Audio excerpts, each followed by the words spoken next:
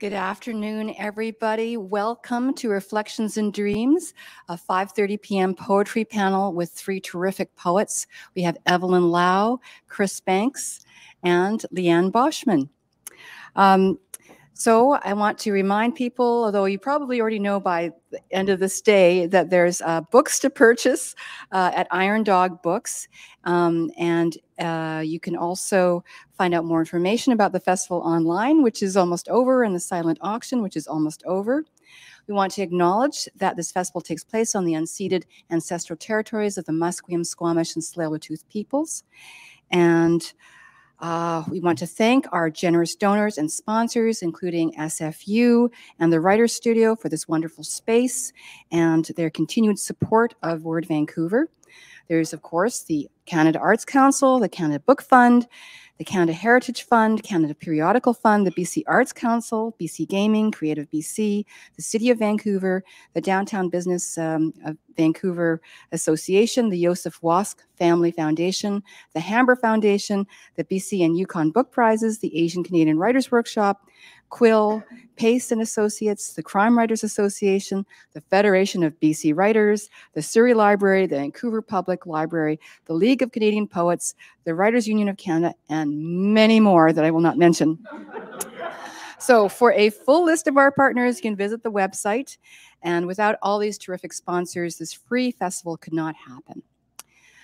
So what I'm going to do is we're going to have two sets of the poets reading, a bit of discussion in between the two sets, and then another discussion and hopefully a chance for some questions. I'm going to introduce them one at a time so you don't have me yakking at you and constantly, because we're here for the poets. So first I'll introduce Evelyn Lau. Evelyn Lau is a lifelong Vancouverite who has published 13 books, including now 9 volumes of poetry. From 2011 to 2014, she was Vancouver's Poet Laureate. Her 2020 collection was Pineapple Express with Anvil Press. And this one, Cactus Gardens, is just burning. It's hot off the presses and just arrived in my hands yesterday. And I think it arrived in your hands today. Faster than it arrived in my hands. Yes. You got a chance to bond with it before I did, my baby. Yes. Thank you, Fiona. Yeah, it feels, I brought the manuscript to read from because there was no guarantee the book was actually going to be out. So I'm still, I can't wait to just go away and hide away with the actual physical book. So thank you, everybody, for staying till the bitter end here, coming to our reading. I'm going to read, so we're going to do a few short readings, interrupted by some conversation, and then a few short readings again. So I'll start with the first poem in the collection, which is very much a Vancouver poem. It's called Summer Solstice. This late in our lives, we know to be grateful for another season, lunch on Graham's terrace, mare's tails flaring across the sky. We're so lucky, April says, and maybe for a moment I honestly feel it. Potted palms, purple mountain range, pleasure boats in the distant harbor. Trump Tower, a block of glass obscuring the view.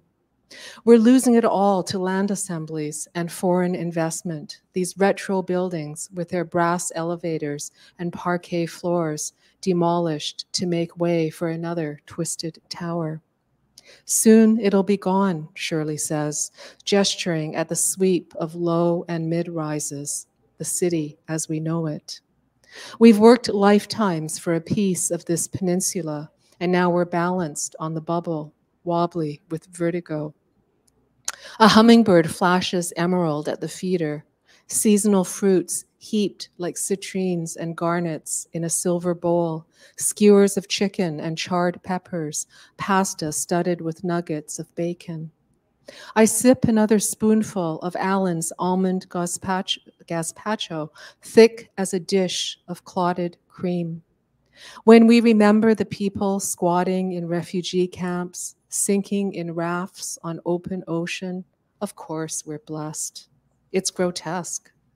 Barring a renoviction, Graham will entertain for years on this rooftop, pouring wine and lemon water, steering his guests from sun to shade to sun again under changing skies. The second poem I'm going to read is in memory of a student of ours, Colleen Bryant. I don't know if you knew Colleen, if she was in one of our classes, but she was a fixture here at SFU. And this is called Hospice. I ended up reading it at her memorial service. In the last days, your eyes kept drifting over my shoulder, tugged to the painting on the wall. Ocean, pebbled beach, eagles and gulls. Washed in coastal light, you drank salt spray into your pores, listened to the call and response of the waves as your gaze focused, unfocused, your throat too parched to speak above a whisper. Force of will isn't working, you said with a wry grin, but it still flared in the vivid jewels of your eyes, your hand gesturing for mine, how you ascended the mountain of pillows to greet me. This was close to spring, March, a month whose end you might not see. A commotion beneath the arbor along the stone path, robins in the grass, songbirds rioting in the trees. The blue-gray of the hospice trimmed in white like a seaside resort, tucked out of sight, so that I circled the block over and over, searching for you, cursing, almost crying as rain thudded from the sky as it had all winter, as if it wanted to pound us flat. I had never known how to carry the parcel of even an ordinary sadness. How I wanted to stay with you as you slid in and out of sleep, pale lips parting, damp sugar smell rising from your body. You were pulling further away, but still here, almost weightless, mortal, almost holy. Thank you. Beautiful poems. Thank you, Evelyn. What I love about Evelyn's poems is they're multi-sensory.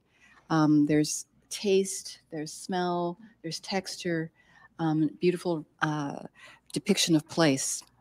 Lovely. Next, we have Chris Banks, who's here virtually. Chris Banks is a Canadian poet and author of 6 collections of poetry, most recently Deepfake Serenade, with this very striking cover, which is out with Nightwood Editions. His first full-length collection, Bonfires, was awarded the Jack Chalmers Award for Poetry by the Canadian Authors Association in 2004. Bonfires was also a finalist for the Gerald Lampert Award for Best First Book of Poetry in Canada. His poetry has appeared in multiple prestigious magazines, such as the New Quarterly, Arc Magazine, the Antigonish Review, Event, Malahat Review, Griffle, American Poetry Journal, Prism International, among others. He lives and writes in Kitchener. Welcome, Chris. Thank you. Yes, I'm coming to you live from Kitchener, Ontario, where it's just the sun has gone down, and I'm sitting here at my dining room table. I'm going to read you 2 poems from Deepfake Serenade. So this first poem is called Show and Tell. I have this birthmark on my forearm, a copy of Lorca's Gacella of the Dark Death on my office door. I share 22 pairs of chromosomes with my favorite poets, making us family. My soul feels snagged on my insides like an empty plastic bag caught on a branch in winter. Here is my white flag surrendering my position. All the heads on Easter Island have bodies buried beneath the ground. The moon has moonquakes. My body emits light, but not enough to stumble a path without a torch at night. Even pigeons can tell the difference between a Monet and a Picasso, so what is your excuse? Outer space smells like seared steak. Show and tell felt more fun in grade school. Yet here I am standing at the front of the classroom, saying I have enough iron in my blood to produce a nail 3 inches long. Koalas have fingerprints. Saturn and Jupiter rain diamonds. Here's a letter I wrote to Jacques Cousteau when I was young. Here's a dissection tray full of failed relationships. Despite me not being a scientist, here is my laboratory where I mix cardiac tremors with a field of sunflowers recording the results. Maybe I'm doing this all wrong because the dog I brought to class on a leash is a wolf. This map of stars I unfurled is really only target paper peppered with BB gun pellets. Think of these broken guitar strings and worn lacy garters as my declaration of interdependence. When people ask you to show them who you really are, tell them about your yellow pages of found objects, your penchant for strange facts, how crows hold grudges, how sharks existed before trees, how there's a jellyfish that is immortal. And maybe they'll put a little gold star, a little token, a little ballyhoo beside your name. And the second poem is called Ink Blots. I have measured out my life in K-cups. Please add snow shoveling, foreign wars, daddy long legs, vowels to the list. Rain fell yesterday like a ritual. My children are scared of thunderstorms. A golden retriever is missing, says a flyer stapled to a hydropole. God is lost. Life feels unscripted.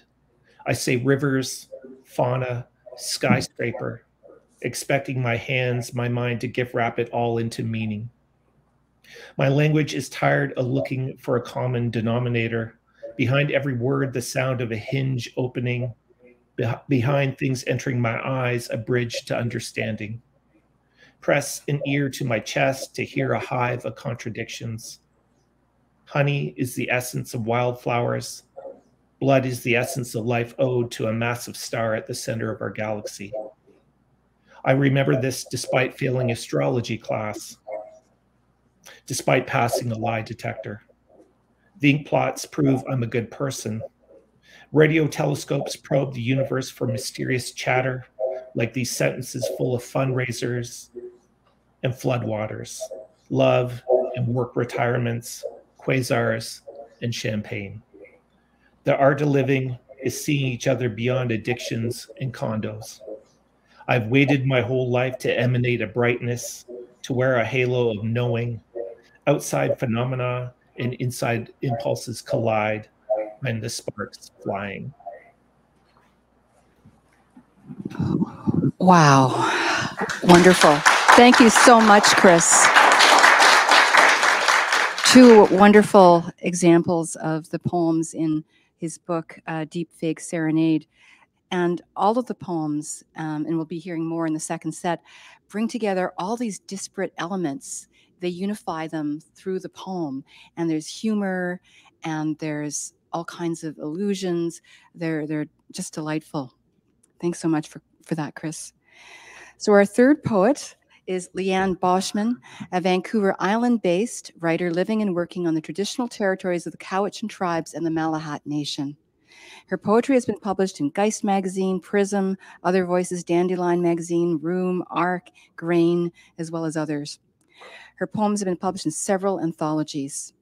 Her first collection, Precipitous Signs, a Rain Journal, was published by Leaf Press in 2009 and explored colonial narratives of settlement and the lived experience of women in labor markets and domestic settings. Leanne completed her PhD in Languages, Cultures, and Literacies program at SFU and has collaborated as a curriculum developer and educator in several BC communities. She presently works with adult learners in the Pachidot First Nation for Vancouver Island University. Leanne's second beautiful collection of poems is entitled Here at the Crux, published by Silver Bow Publishing, and it's also a recent emergence, just out a few weeks ago. Thank you, Fiona. Thank you. I just want to say how honored I am to be part of this reading, and that I'm also one of those very fortunate students of Fiona and Evelyn's here at SFU. And some of the poems in this collection were started in their classes. So yeah, it's really a special connection for me. This first poem that I'm going to read is from the first section of this collection that contains family stories. In this particular case, one of my grandmother that really resonated, especially at the beginning of the war in Ukraine, and thinking about not just the physical damage and injuries and death and so on, but those invisible ones that are intergenerational. So this is called Hymns for Sad Ballads. On weekend mornings, Grandma Neufeld, still in her mauve quilted housecoat, got agitated, made us turn off Saturday morning cartoons. I can't recall now if it was Coyote or Roadrunner who opened boxes labeled TNT, ignited countless bundles of red sticks. But with those loud pops and fizzles silenced, she said, "You kids just don't know. Explosions and gunshots aren't funny. They're what kill your neighbors." Sometimes she followed up her stories with vocabulary lessons: Bolshevik, Menshevik, kulak, gulag. When I told my mother about the Saturday morning stories, she shrugged. Grandma Neufeld had a right to her blue spells and tearful reminiscences. We could never quite keep their names straight, the family members, friends she never saw again after leaving her Mennonite village in Ukraine. At 21, she arrived in Canada with a husband and one-year-old daughter who weighed no more than a 6-month baby. And that baby, she told us, was more like a scrawny fledgling, too weak to even cry. She stepped onto the train that delivered them at last to the stark center of a prairie winter. Sometime after that, she stopped going to church, traded hymns for sad ballads. At 14, when I was planning to be a folk singer and played my guitar every morning before school, she asked me to sing Four Strong Winds. She always wiped away tears with a crumpled handkerchief when I got to the line, "I'll look for you if I'm ever back this way." To this day, my eyes are still convinced they too saw her neighbor. The way she described him, lying there, a rag doll with shreds of stuffing spilling out onto grass. I sometimes picture her on that last day, promising to return, buttoning up her coat before that cold wind blew through the rest of her life. Okay, and some of these poems explore as well the some of the legacy, the literacy, literary legacy, I guess, as well. And this one is called Spelling Lessons.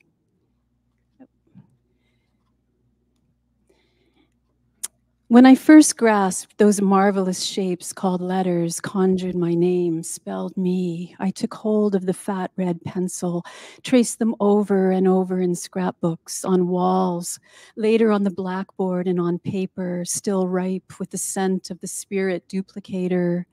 Journals were filled with them, stories tapped out on an electric typewriter. Then poetry resided in the square plastic hulk of my first computer. Reading the poems of Emily Dickinson, I sometimes pictured her sister Lavinia finding the box beneath the bed. After the poet was gone, her verses handwritten on stationery stitched together. Reading those verses, I too could unfold the inscrutable bundles with their script of letters and dashes scattered like footprints of small birds. I could release that certain slant of light. Later, all those hours spent in great classrooms, learning that those marks were only empty signifiers. For a time, the incantations of favorite childhood tales were muted. The slant of light splintered, but it was never put back into the box.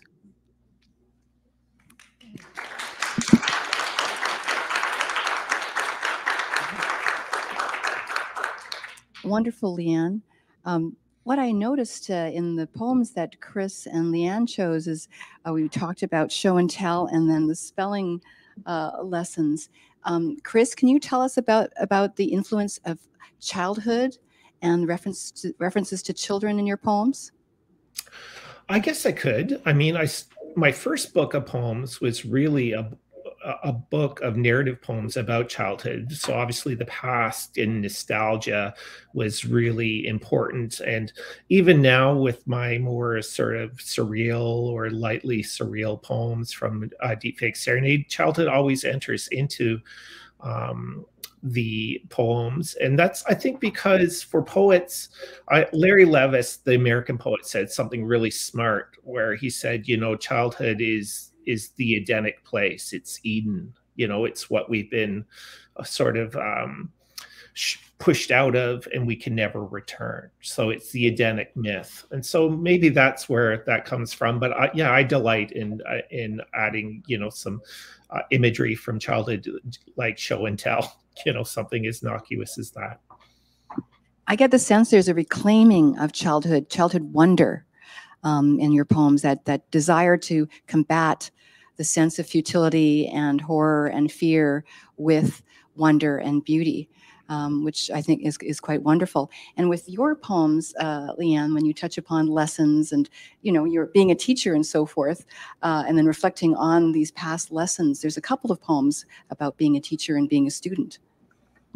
Yeah, it's true. It's so interesting to think about that situation when I find myself being a teacher, and in wondering if I'm also, as much as I'm trying to share a body of language and certain skills and literacy, if I'm also constraining the students, if I'm, I always have a little bit of that agitation inside, that I don't want to dispel the wonder. I don't want to make the world close in for them. I want to do anything that's possible to expand, to keep the expansion and the wonder going. But so it's an interesting, I find it a bit of a dichotomy, that place of being a teacher. Yeah. And in all three books, there is this celebration of beauty and finding beauty even in unpleasant circumstances. And in Evelyn's book, when I saw this incredible cover, it made me think of sort of the colors of kind of Miami Vice in the 80s, the pink and the teal and so forth. And there's a real hallucinatory feeling in the book of, I don't know, it was super real colors, heightened senses. Same with yours, Chris, there was that surreality as well. But could you talk about that surreal feeling in your poems? Well, I think definitely that quality of paying attention as a poet, right, is something deliberate. I mean, we do actually, try to pay attention to our senses and include as much sensory detail as we can. So there's that element of that. But yeah, nostalgia, I mean, is a strange thing. I mean, what Chris was saying about the Edenic world of childhood, I mean, and for a lot of people, their childhood was actually not that Edenic, right? But Updike had a quote in one of his poems about how perhaps we find our heaven at the start of life rather than at its end, which is kind of an interesting thought. I mean, the thing about nostalgia is that we paint in our minds, our memories, these kind of wistful pictures of our past, even of our difficult pasts, right? Simply because they're gone, they're lost, and yet they're part of us. And so no matter how uncomfortable those pasts are, there's something in us that actually kind of halos it in a kind of golden light, right? There's the golden light, and then there's the shadows and the challenges. A large part, powerful part of Cactus Gardens is the last section. And I remember reading earlier versions in Geist magazine, and it deals with, I'll quote the back jacket here, the fallout of a disastrous relationship with a much older established writer. And that's where I guess I had the sense of this terrible hallucinatory feeling. And I think I remember you talking about how it was very hard to write that poem. And there's a number of poems there. There's a duet of abecedarians as well that refer to the past. And again, there's that heightened sensory information and also an exploration of the opposite of a golden time, of looking into the past. I'll read in the second section one of the poems from that part of the book. And yes, I mean, the painful thing about writing is putting ourselves deliberately back into those spaces that perhaps we would much rather just close the door on and move on, right? But in order to write from that place convincingly, we need to actually re-enter those emotional states. And so, yes, I mean, there is a sense of, you're almost uncoupling from your current reality in order to re-enter where you were maybe 30 years ago, you know, in a very, very different place. And yet you're existing in this time as well, too. And I think, so if there is that sort of hallucinatory state, I do remember one afternoon when I was immersed in the long poem that finishes the book, where I felt like I had lost touch with reality. And that was a really, you know, I hadn't dropped acid or anything, so I was really worried. And I basically just went to bed and pulled the covers over my head and thought, as long as I stay here, I can't hurt anybody. And, you know, woke up a few hours later and was back to normal. But you can see why poets can kind of sometimes veer off the path of sanity, because they are so deliberately putting themselves into this other world. Yes. And I think too, the emotions that come with being in that state can be just disarmingly powerful, intense, right? And as you were speaking, I thought of something that I've always appreciated, that the American poet Jane Hirshfield said, that a poem is like a knot. And you know, some of the strands are those very concrete details that allow us, like the sensory details that allow us to be in touch with that time again and that experience. They're evocative of that. But then there's one thread that's the unknown and the unknowable. And that I think that's the strand where we, you know, when we connect with it, we say, yeah, I'd like to understand this. I'm still striving to come to terms with it, but there's a part of it that's experience that just is unknowable, maybe unresolvable, but nevertheless, it's a very powerful strand, I think. That. And Chris, you delve into some painful moments as well, but with humor. Is that how you in your poems cope with those painful past experiences? Well, I think perhaps. I mean, the poems deal with, you know, recovery from alcohol dependence, and, you know, they make reference to you know, time in rehab and other painful things, divorce or things of that nature. But you know, I try to balance that with some humor and some you know, perhaps more optimism, happier moments in my life, and just pure imaginative, you know, verve. You know, that's really what the book sort of is about. It's about delight and surprise and wonder, those sort of, and beauty, like the things you were talking about earlier. But I don't you know, hedge away from those difficult moments. If the poem I'm writing sort of requires a little bit of reality to sort of ground the poem, that's what I use. And certainly I've gotten very good feedback from other people. You know, lots of young poets in Canada contact me and say, oh, I'm really happy you've talked about this or you talked about that. And that's always very, very, you know, charming, you know, to hear that people are reading your work and are personally affected by it. Chris, I'd just like to say that I've been reading parts of your book this past week. And I think one of the things I really admired about it was the way that you're able to ground, you know, some emotional and sort of intellectual concepts in the contemporary world by referencing all of these sort of contemporary things, right? You do that very skillfully. But I think the grounding by doing that is just intertwined, and it gives it that sort of texture and that kind of current life that I can see why younger poets would really respond to your work. Yes, it's quite a vibrant weaving of current events, current issues, past experiences, and so forth. And there's a vibrancy there for sure. It's a definite must read. So we should go on to our second set of reading now. We've heard a little bit to whet your appetite about the last section of Evelyn's book. And we'll hear from Evelyn and then Chris and Leanne again. Okay. So I'll read two poems again. The first one is quite short. And I think when I think about my life, I think a theme that I've always wrestled with is emotional self-control. I think that's probably been my biggest battle in my whole life. And I had a friend who was a cop. And so we'd have like these really interesting conversations about emotional self-control. I mean, to him, I was like way out there. So this poem kind of came from that. It's called Control. Remember the magnolia tree beneath the bridge, the first to bloom.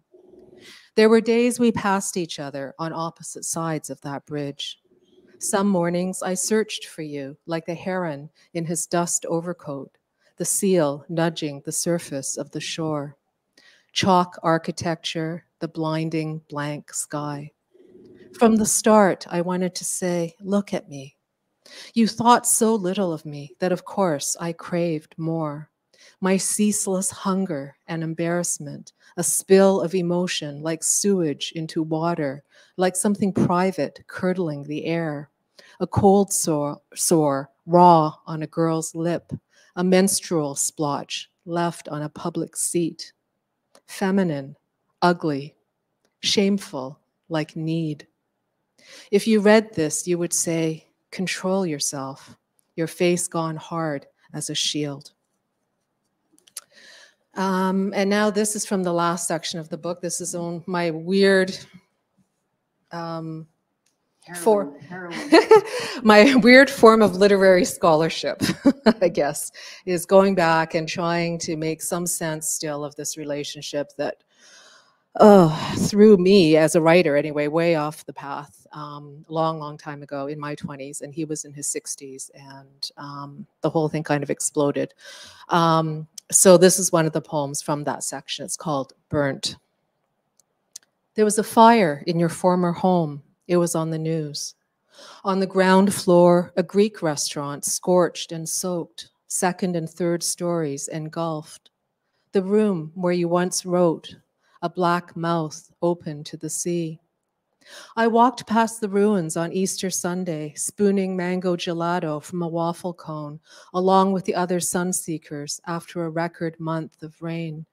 Children zigzagged past in a daze of pleasure. Old women shuffled in glittering saris. Tourists held up cell phones to the mile-long train carting its load of coal. You brought me here once, in my youth, where nothing impressed me. The buildings on the beach too faded to charm, paint flaking, balconies rusting from salt air. I liked shiny and new, black leather, smoked glass. It was the 90s. Grimaced as you crept up the side stairs, hand on rail, your careful old man's gait, rousing my disgust. You wanted to share this relic of your former life, the lair where you'd written your famous books. It was your ex-wife's by then, of course. It still smells like home, you said, when you unlocked the door. I wandered through modest rooms strewn with pillows, sticky with your past.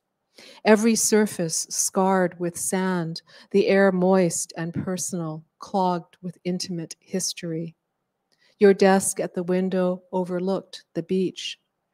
Look at the wonderful view, you said, but it was a gray day, the tide far out on a stretch of wet beach where a few forlorn seabirds staggered. All of it was dumpy. I couldn't wait to leave. Now it was burnt up like so much else, and I was walking past in my middle age, partner at my side. I looked up at your room and then away, as if from the scene of an accident. Blown out windows gaped open, blasted and gone. He and I walked along the pier, the warmth of the sun crowding our faces, our exposed necks. Later, we would go for fish tacos and laugh at how he tried not to notice the teenage waitress, blonde and blue-eyed, still baby-faced.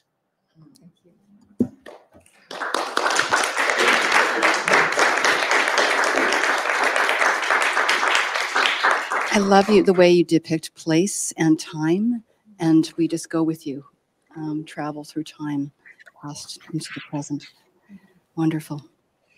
Chris? Okay, I'm going to read two poems from Deepfake Serenade. The first poem is about childhood again, or it seems to creep into it, so it's called No Soliciting. I can't remember the combination locked to civilization.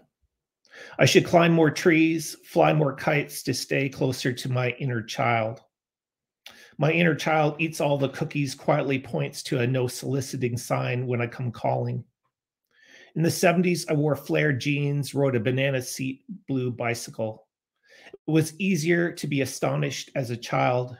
You were more aware of your heartbeat, clouds catalyzing into fantastic shapes, your inability to fly. The road looked the same forward as it did backward. Adulthood is carrying a bag of darkness over a shoulder.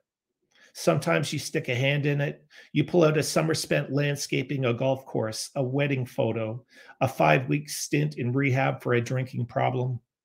My inner child circling around me on his blue bicycle says, "What's for dinner?" I tell him my knees feel the weather more and more, that death is coming up the aisle with her beverage cart, and the plane will eventually go down in flames. He smiles, revving the little plastic motor sound attached to his handlebars. He tries to do a wheelie before disappearing forever, which reminds me I still cannot fly, no matter how much I wave my arms, attached as I am to gravity's anvil, to the past's dead weight, to the knowledge every little thing won't let me go. And one more. This one's called Optimism. Maybe my favorite poem from the new book. Some days you forget despair's tractor pull long enough to see some little boy go vroom vroom with a toy car. Joy is invisible everywhere, like microplastics in drinking water. Sure, children are in concentration camps, the rivers are polluted, a work colleague gets some horrible disease, but joy's rumble is felt beneath what is rotten. Why is there no God of optimism? Ancient rites of happiness, that we are mostly quarks and water, but still feel joy is a bona fide miracle. Blood, hymns, and sunshine. Joy plunges its little dagger of shivers over and over into our hearts. Joy is the surprise after apocalyptic narratives. I'm for joy getting its own Nobel Prize. Buy the stilettos, the travertine countertops if it makes you happy, the antique desks and DJ equipment while there's still time. Look, I built this joy out of my imagination. It is full of gold lame, peacock feathers, even toy cars. Vroom, vroom.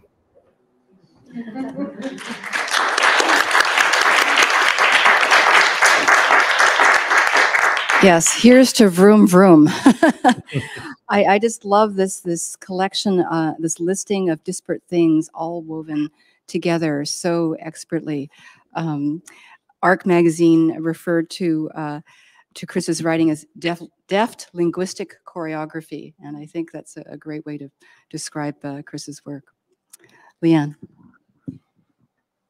Okay. Well, I guess further along on the theme of midlife and what might concern us, preoccupy us, memory loss several times a day sometimes.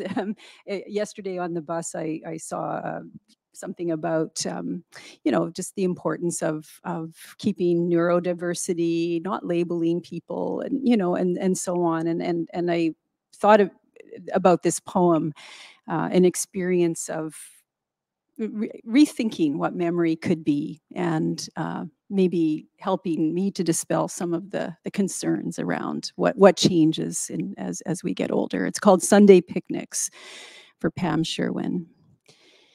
At one end of our street, tangled branches of cedar, arbutus, honey locust thrust above the wire fence of Acacia Manor that keeps its inhabitants safe from the perils of forgetting or remembering.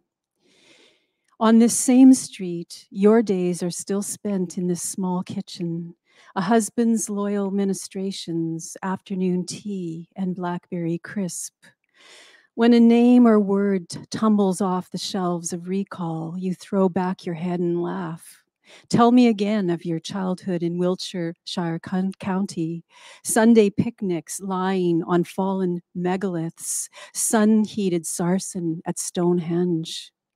Impossible to know beyond the eclipse of centuries what was worshipped there, With no concern for misplaced bric-a-brac of memory, you recollect giants, their lichen-dappled heads rising up into outspread sky dotted with blackbirds.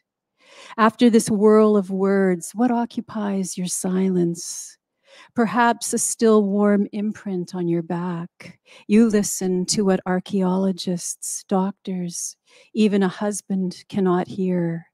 Ancient whispers in stone. And I'll read the first poem in this collection. It's called Tuesday's Child. It's about the stories that we get told about the day of our birth. And I've always been fascinated by poems about when poets write about their conception or the day of their birth. So this is one of them. And it's Tuesday's Child. I don't know if people are familiar with that childhood rhyme. Monday's child is fair of face, Tuesday's child is full of grace, etc. Till you get to poor whatever Wednesday's child having far to go. But I grew up with this, yes.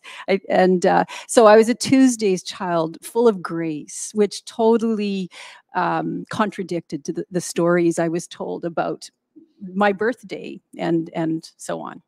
Okay, Tuesday's Child. The nurse's hands, were they warm? Or cold clamps of a vice grip exacting pressure as she placed me on the white metal scale? They were not my mother's hands. My mother still shackled after the thrashing, the amnesia drug, a mix of morphine and scopolamine. It's unlikely she smiled when the obstetrician, a little more Marcus Welby than Dr. Kildare, with a brisk grin told her, "You have a little girl, Mrs. Boschman." My mother slept off the drugs for days, reminded me for the rest of her life how god-awful the whole thing was.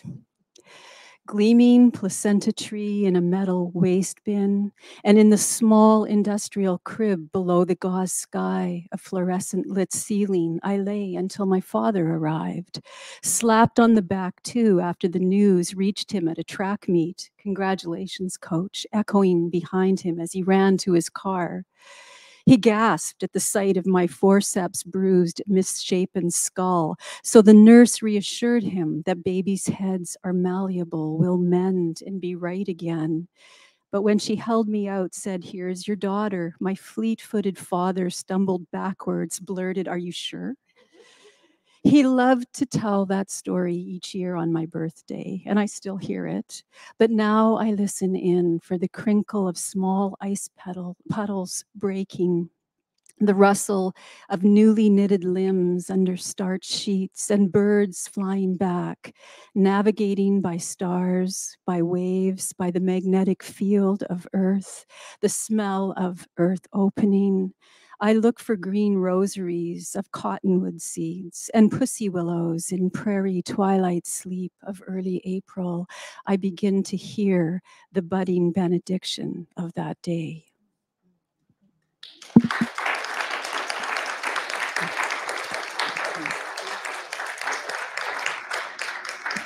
Beautifully read, Leanne. I love your family poems. They're great. So I was looking at the three books and seeing if there were some themes, and it looks like all three of you did integrate the pandemic to some extent into the poems or the climate crisis. I was wondering if, Chris, could you talk a little bit about the pandemic and climate crisis being integrated into the poems? Okay. Well, I think, partly the reason for that is, my own anxiety about the climate crisis and about the pandemic, certainly early on in the pandemic. For me, anxiety is the fuel which really drives my poetry. I think R.R.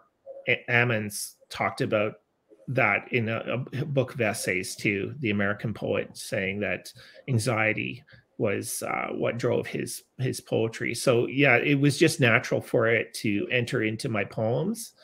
I didn't want to write so much a pandemic book, but again, it's something that if it's on my mind, I'm going to collage it. It's going to come into my poems in some way, in some form.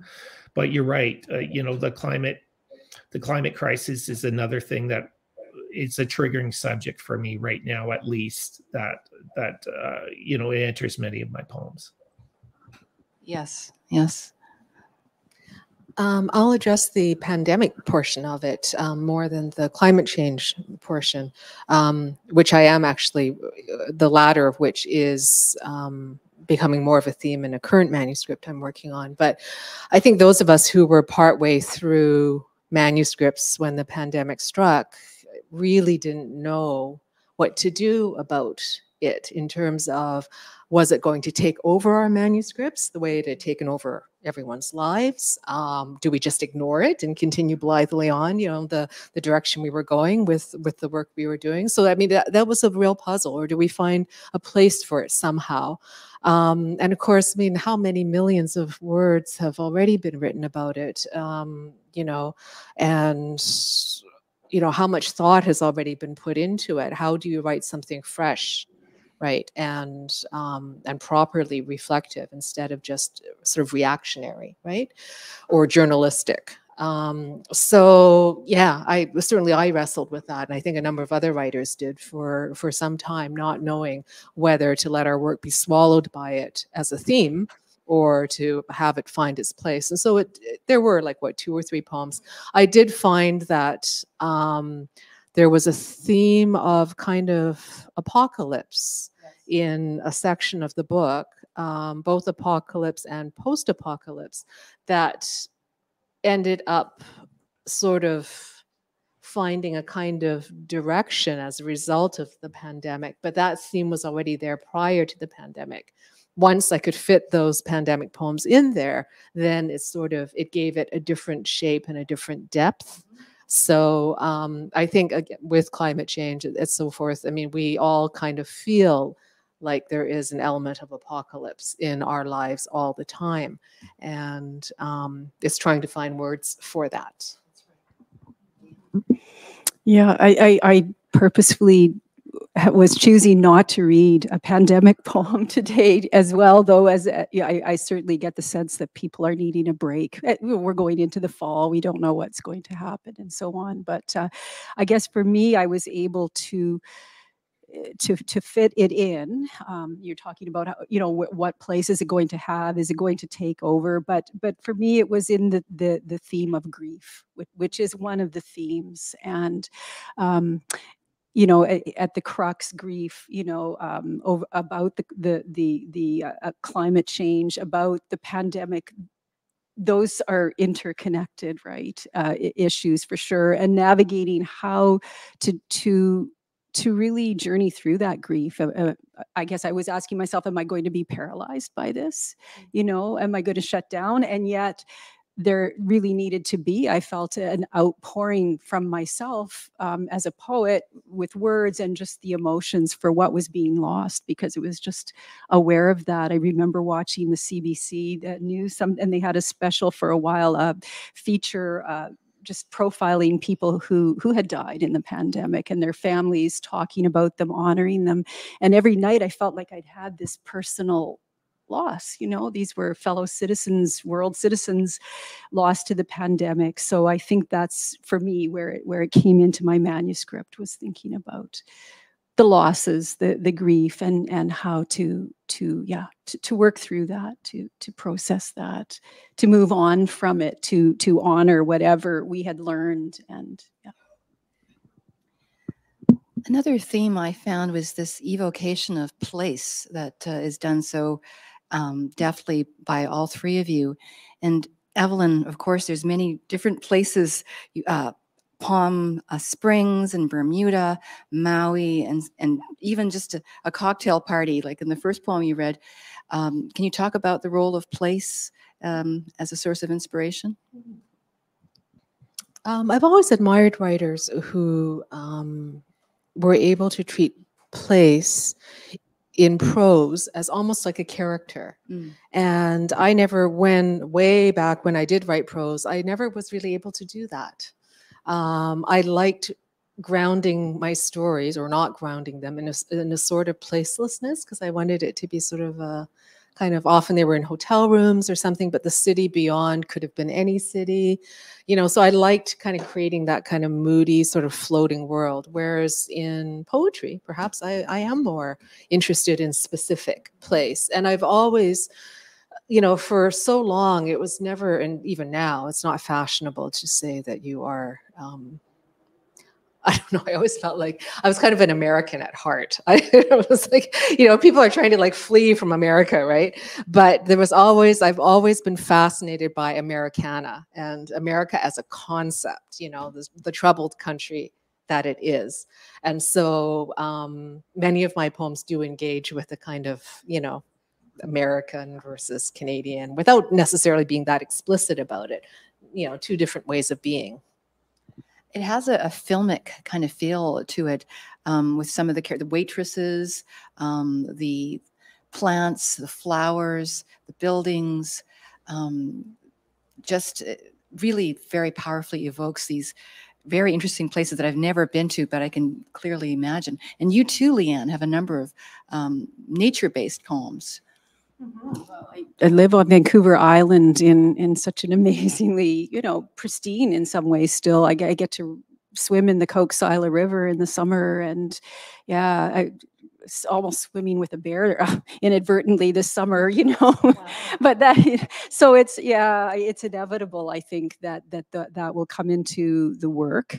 I'm thinking in this collection that place too is the more emblematic of what's happening in the world, like the title that the poem, the title of the book, that at the crux, that the poem that you know is taken from a poem that is looking at, you know, drought and climate change, exploring that, and the experience of being a student, reading American novels like The Grapes of Wrath, and having a sense of that, being in that place of desperate change for the worst and crisis in you know in the drought belt. And now again, we happened to be traveling last November through the storm, and so place I think in this book is very much about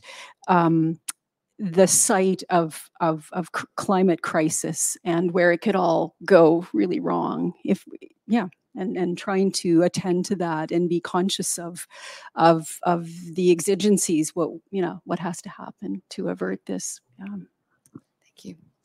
And Chris, did you have any comments about place? I think you had a poem about Montreal, set in Montreal, that I could. Oh, yes. Montreal, yeah. Okay, well, certainly my first three books, I would say the dominant feature of those books was place. You know, the sort of narrative voice that was coming through me at the time was all about Southwestern Ontario, small towns. My father, of course, was a OPP police officer, and so we grew up in many small towns across Ontario. And then you know, my voice changed. I feel like it became less about place and more about voice itself. But in the new book, there is this wonderful poem. I really like it, called Edward Gorey, about you know, being in Montreal and being a grad student, and you know, going up you know, the streets on Saint-Urbain, you know, the iron staircases, and going to a grad party. And I really miss those moments, you know, but you can touch them in a poem. And that's what's so wonderful about poetry. You know, I miss those people. I haven't seen some of those people in 30 years now. And we were all very, you know, young, incipient writers, and just waiting to, you know, make our mark on the world. And you know, it's just it's a wonderful thing to be able to touch that even momentarily in a poem. Yes, indeed. Now we're running a little bit short on time. I want to give some time to anyone in the audience who might have a question for one or all of the authors. Does anyone have a question? Yes. Quick question for Evelyn. You talked about American. What's your thoughts about Canadian? Okay, I'll just repeat the question. Oh. We had a question about Canadiana and Evelyn's comments on that versus Americana. How interesting.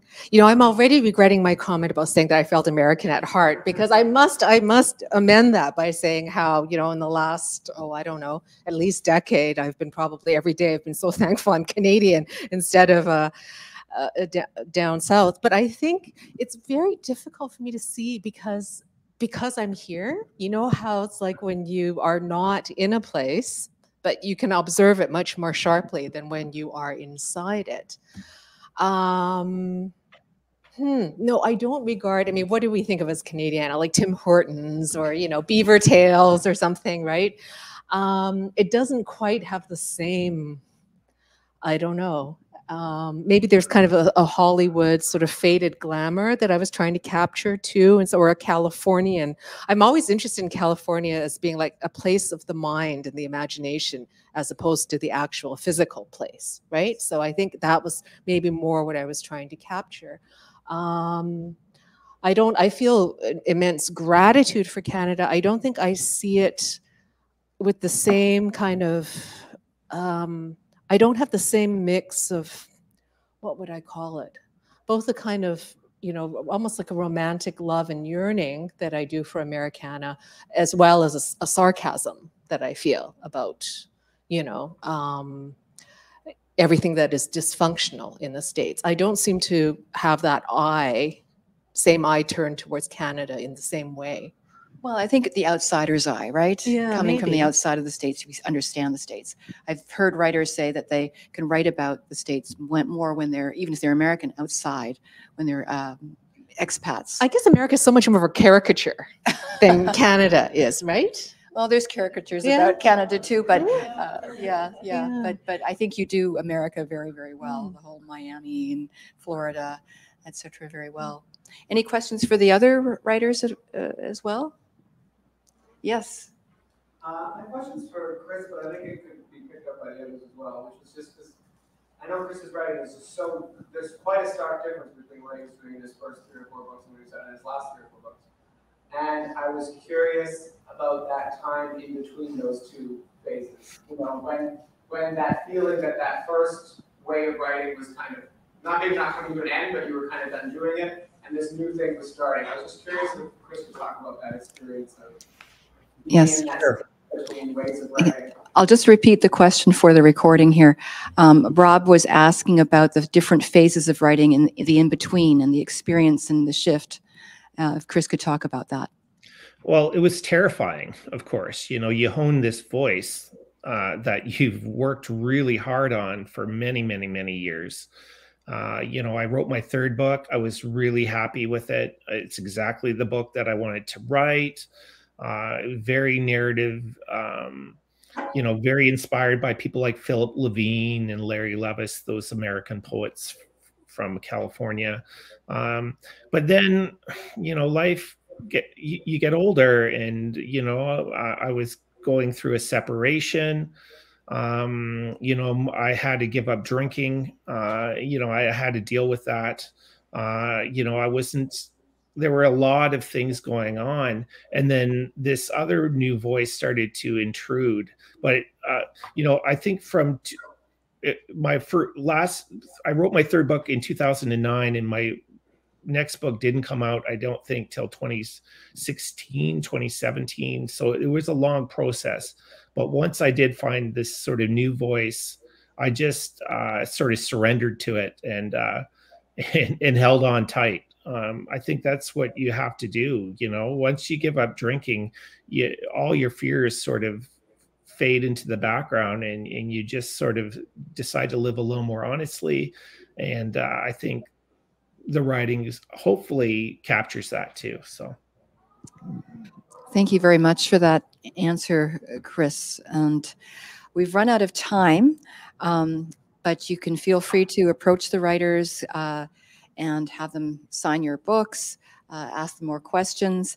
I want to thank everybody for coming to listen to these amazing, talented highly skilled, experienced poets. You're welcome to purchase a copy of the books you've heard today at the official bookseller, Iron Dog Books, and then head to the book signing table. Thank you to the staff and volunteers at Word Vancouver, for Jay on the tech here. There are not plenty more events happening. We're at the end of the day.